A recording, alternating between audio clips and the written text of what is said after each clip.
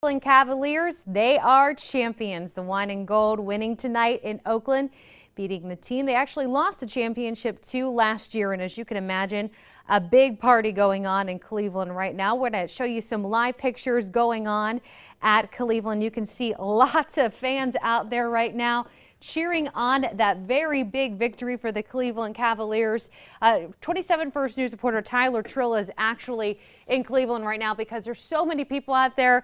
Service right now getting a live shot in there. It's a little bit shaky, but he tells us it is absolutely packed. He was going to go into the queue earlier today for all those festivities, but he couldn't even make it inside. That's how incredibly packed it was. People lining those parking decks, just being out there for the celebration. Cleveland certainly excited, bringing a championship back into their city. This hasn't happened since 1964, so a long time, about five decades when you put the math together, maybe 52 years altogether. A championship has not been in Cleveland, but it is back there now. A lot of people happy out there. Final score tonight for the Cavs, 93-89. Congratulations to the Cleveland Cavaliers.